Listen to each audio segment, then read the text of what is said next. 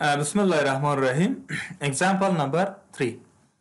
Journalize the following transaction in the book of Habib Gulzar Limited for March 2019.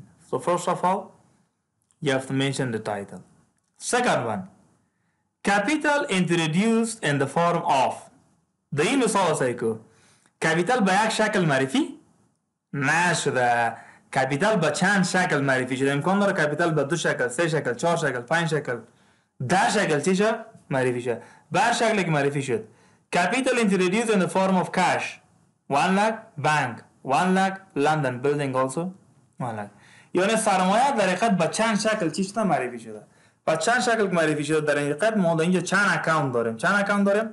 یک اکانت ما کش اکانت، اکانت دوم ما سرمایه به شکل بانک هم هست، بانک اکانت. دیگه چی است؟ اکانت بعدی لند و بیلدینگ است. و طبیعی است که یک اکانت هم خود چی است؟ خود کپیتال است. درست؟ پس به این ترتیب 4 اکانت چی شده اینجا وجود داشت. Capital is introduced in the form of any account capital in the form of land and building, bank account, cash account and so on. So this is asset, this is also asset, this is also an asset and the capital is capital itself. درست؟ پس کل asset های من چی میشه؟ اضافه میشه. Increase. چرا؟ تعدادش چی میشه؟ اضافه میشه. با کپیتال هم چی میشه؟ اینکریز میشه. درست؟ اگر قانون دبت و کردیت اپلای کنم، دبت asset increase debit, asset increase debit و کپیتال increase کردیت. پس چند اکانت شد اینجا؟ 4 اکانت شد. How many account debit? 3 account debit and 1 account credit. بازم براتون میگم if capital is introduced in different form، اگر سرمایه به اشکال مختلفی شد براتون معرفی شد و اون اشکالش بگیرین، کش، لند، بیلدینگ، ماشین، هر چی که بود کلش چی کردین؟ منشن کنین. 1 اکانت، 2 اکانت، 3 اکانت. کلشون چون اسست است تعدادشون هم زیاد میشه، دبت میشه. دبت ها رو کلش اول چی میکنیم ما؟ ریکارد میکنیم. چطور ریکارد میکنم؟ اکانت اول چی است؟ کش اکانت. درست است؟ اکانت اول چیه؟ اینجا بگیرین کش اکانت. پایین بیا. دوم کدام اکانت است؟ بی مقصد مشکل نداره. درست است؟ بانک اکانت فرق نمیکنه که اول بانک گرفتی دوم چی گرفتی. منتها اکانت های دبت اول باید لندن بیلدینگ. تو اینال ارزش تو چی میگیری؟ ارزش تو کپیتال میگیری. درست است؟ ارزش تو کدام اکانت؟ تو کپیتال اکانت. اینال قیمت ها که نشته میکنی با در مقابل هر کدومش قیمت خودش نشته میکنی. cash, how much was cash? Cash was amount of 2 lakh, so you have to record 2 lakh. پایین. How much was bank was 1 lakh, record 1 lakh. How much was London building? 1 lakh, you record.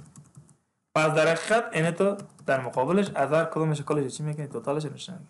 باز کپیتال چون نشته میکنی؟ توتال کل گیشته 2 lakh جمع 1 lakh جمع 1 lakh چند؟ 4 lakh.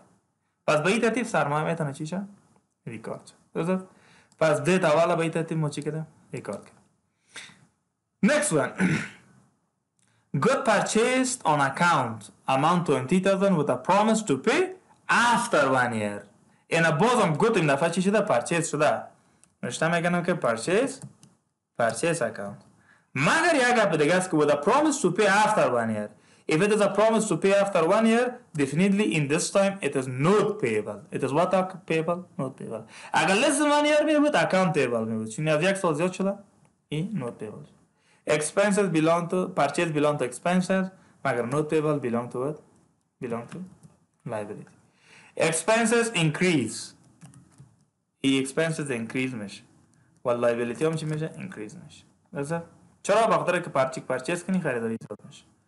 و increase in the expenses is called debit, increase in the liability is called what? Credit. So you have to record it. On which date? On the second date. Is it? Which account to be recorded first? Purchase account to be recorded first. Purchase account against which account? To not payable account. Is that? How much is the amount? Amount to be recorded. How much is the amount? Amount is 20,000. and 20. اینا لگه باز میخواستی دینی پایینک میتونی نریشن هم برش ذکر کنی. پس به این ترتیب یا هم چی شد؟ ریکارد شد. بیاین در تاریخ 3 چی گرفته شده؟ گفته the part of the goods returned back to the supplier. این جنسه که خریده بوده دوباره پس چی شده؟ پس براتون مسترد شده. پس که مسترد میکنی پیشتر پرچیز کردی، حالا این دفعه چی میاد؟ پرچیز ریترن میاد دیگه، کدوم گپ مشکل نیست. و در مقابل چی خریده بودی؟ در مقابل نوت پیبل خریده بودی، درسته؟ Purchases also belong to expenses and that is belong to liability. But remember, this time if there is a purchase return, our expenses decrease. Understand? And liability also decrease. Decrease in liability. Decrease in the expenses is called credit, but decrease in the liability is called what? Debit. پس یک اکانت دبت شد، یک اکانت دیگه چیه؟ کردت. تاریخ 3 رو ریکارد میکنیم. تاریخ 3 اینجا بیا. کدام اکانت که دبت شده؟ Note payable. To which account? To purchase ledger.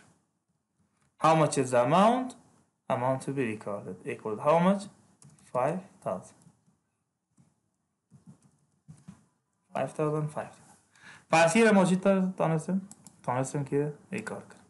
تاریخ ریکارد کنیم.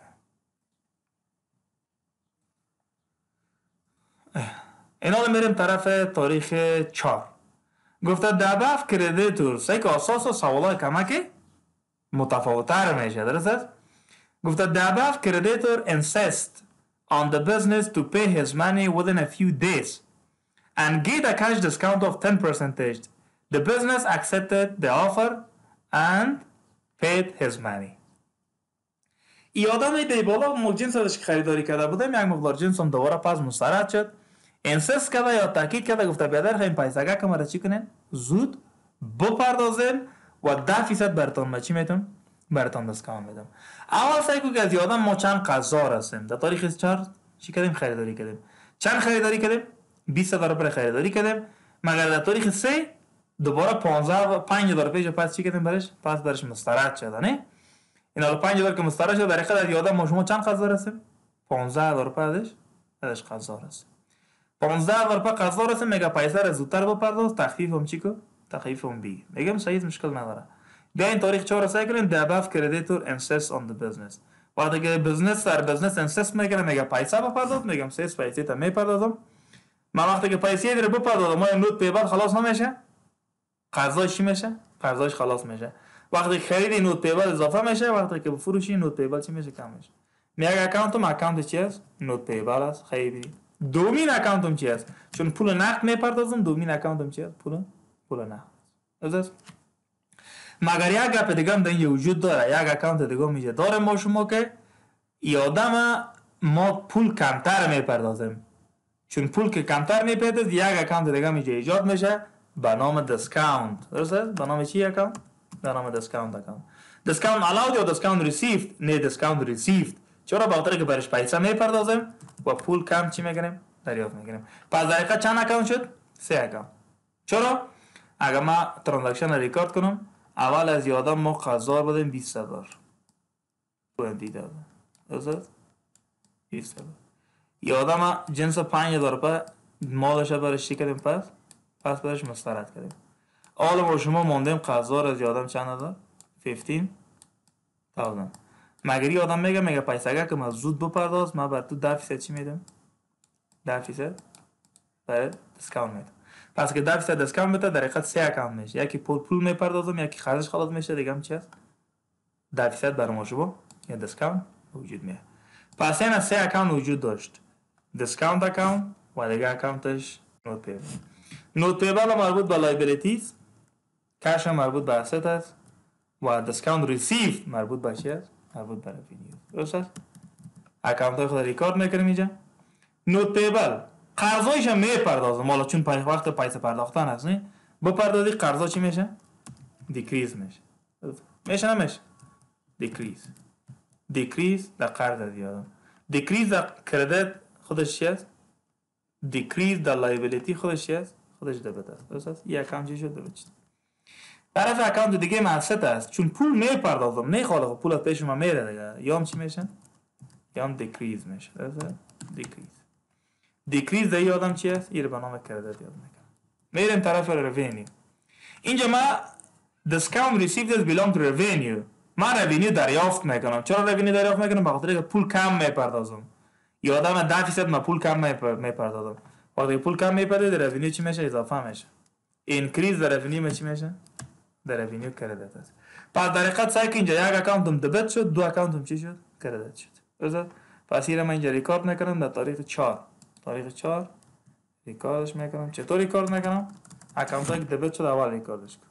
میگم نوت پیبل در مقابل تو what؟ تو کش و دیگه تو discount receive. دو اکانت نوت پیبل اصلا کنیم دوستان. نوت پیبل چند نشته کنی باید اینا در مقابل کل ازی. نوت پیبل اونو مقدار قرض امید نشته کنی. چند از یادم چی بودی تانوز تو قرضدار بودی؟ چند قرضدار بوده باز یادم؟ من از یادم 15000 چون 20000 قرضدار بودم 5000 پس رام کردم 15000. در نوت پیبل اونو مقدار 15000 چی کن نشته کن. برو در اون طرف دیسکانت در مقابل کش چند باید نشته کنی؟ از 15000 روپیه من 10% من پول کم کنم برش. 10% که پول کم کنی چند میمونه؟ میشه 1500. درست؟ پس به این که 13500 روپیه ما به یادم دادم، مگر 1500 روپیه ما چی گرفتیم؟ تخفیف گرفتیم. این از کجا کدوم این فیصدی پیچی کردم پیداش کردم. 10% چی دادم برش کم دادیم. پس اینجا سه اکانت شد. نوت پیبل قرض یادم خلاص شد، مگر ما به مو اندازه پول برش نپرداختیم. 13500 برش پرداختیم، 15000 روپیه چی گرفتیم؟ اینجا دیسکانت گرفتیم. درست؟ پس به این ترتیب میتونید چی بکنید شما؟ ترانزکشن هایتان که دیسکانت است ایره ریکارد کنید. درست؟ پس چی شد؟ ریکارد شد. پس میرم طرف ترانزکشن بعدی. دیگه سعی میکنم چی گپ است؟ ترانزکشن on 7 goods sold on account to Ali amount 30000 with a promise to pay after 1 year. این دفعه باز جنس به علی فروخته شده برای 1 سال. درست؟ یک اکانت سیلز اکانت است. اکانت دیگه چی است؟ نوت ریسیویبل. چرا؟ بخاطر که بعد 1 سال است. It has belonged to revenue and this has belonged to assets. درست؟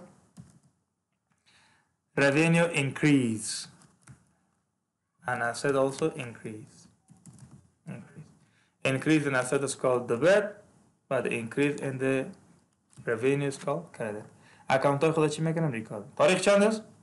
تاریخ 7. علی دیگه مهم نیست. علی رو ما اینجا ریکارد نمیکنیم. چی کنیم که علی رو بچین؟ اگر باید میخواستی میتونی در پولی نوت پیبل علی رو نشته کنی. خیلی مشکل نیست زیاد. منطقه اگر نمیخواستی مشکل نیست. نشته کنی خوب است. در پولی دی علی نشته کنی. منطقه ما نشته نگریم. نشته میکنم که نوت receivable to which account? To sales account. sales account. قیمتا چی دیگه است؟ یه نشته. تاریخ چند است؟ تاریخ 7. 30000 روپیه نشته. 30000 پایین بیارم چند نشته کنم؟ 30000. بس خلاص. تاریخ 7 باز سگه اگر بدگام شده. پس گفته the part of the goods returned back by the customer. مشتری جنس دوباره چی کرده؟ پس مسترد کرده. ایت من این ریکارد اونجا نمیکنم. تاریخ 7 فقط اینمی ترانزکشن چی میسازم؟ ریورس میسازم. با جای سیلز ریتورن میسازم تو وات اکانت؟ تو نوت ریسیوبل. چرا ما قبلا این کار کردیم؟ وقتی که ریتورن شود جنس چی میشه؟ مسترد میشه. نشته میکنم سیلز ریتورن اکانت، سیلز ریتورن اکانت تو و نوت ریسیوبل. در پایین چی میکنم برش ریکارد. قیمت هر چی دیگه است فقط نشته کو. بس خلاص. قیمتش چند دلار است؟ 10000. 10000 بردی نشته کو. 10000 هم بردی چی میکنه؟ ریکارد. تاریخ 7 نه تاریخ 7 دو گپ شده. دو گپ چی شد؟ ریکارد. مشکل نداره. تاریخ 9 چی گفت شده؟ گفته the business insists on the customer to pay with a few days and get a discount of 10%. The customer accepted the offer and paid his money. این دفعه ما در جان مشتری شرح شدیم. بیاد اگر بیادرم پیسه اگر که بیا بپرداز 1% دیسکانت هم بردان چی میکنم؟ براتون میدیم. مشتری میگه صحیح است بیا بده دیسکانت میدیم مشکل نیست. خیلی ببینی اینا اگه مشتری پیسه خود میپردازه چون قبلا ما قزارت به نام نوت ریسیوبل است. یک اکانت ما میاد اینجا نوت ریسیوبل دو در مقابل پول میپردازه. اکانت دوم پول است. سوم کدام اکانت است؟ سوم اکانتی که با ما با یادم چی میکنیم دفعه دیسکانت الاود میکنیم. درست است؟ دیسکانت الاود. پس 3 اکانت شد. یکی پول دریافت میکنی، یکی دیسکانت میتی بهش، با در مقابل دیگه قرض یا زیادم چی میشه؟ خلاص میشه. Note receivable belong to asset. Cash is also asset. مگر discount allowed is belong to expenses. این ریکارد میکنی. پیسه تا زیادم دریافت میکنی، نوت ریسیبلت کم میشه. چی میشه؟ دیکریز میشه. مگر چون پول دریافت میکنی پولت چی میشه؟ پولت اینکریز میشه. قرضایت سرش کم میشه مگر پولت سرش چی میشه؟ اضافه میشه. اینکریز در asset ما دبت است و دیکریز در asset ما چی است؟ کردت. ایشت. مال اکانت دیسکاونت allowed. دیسکاونت allowed is belong to expenses. چرا تون بخاطر که اگر دیسکاونت میتی پولت چی میشه؟ به فرد مصرف میشه. هرچی که دیسکاونت بیتی تعداد مصارف چی میشه؟ بالا میره. هرچی که تعداد از بالا بره ایره به نام چی میگن؟ به نام دبت. بعد دو اکانتم دبت شد، یک اکانتم چی شد؟ کرده شد. تاریخ چند است؟ تاریخ 9. ایره چی میکنیم؟ ریکارد میکنیم تاریخ 9. یک اکانتش کش اکانت است، دیگه اکانتش discount allowed است و اکانت بعدیش است تو نوت ریسیو. قیمت ها رو چند نشته کنیم اینا در قیمت ها باید کمکی چی کنیم؟ فرق کنیم. سعی کنیم ترانزکشن بالا را. ازلی چند خریده شد؟ 30,000. چقدر جنسش پس رایی شد؟ 20,000. 10,000 پس رایی شد. چند مانده اینجا؟ 20,000. 20,000 پس به 20,000 ما رو 10% دیسکانت هم میده. مجموع قرض علی 20,000 خلاص میشه مگر من به علی 20,000 نمیپردازم. از 20,000 10% کم میپردازم. 10% کم بپردازم به ایمانو چندش کم میپردازم؟ 2,000 پیش. درست؟ مگر قرضای علی چند خلاص میشه؟ 20,000 پس قرض علی چی میشه؟ خلاص میشه.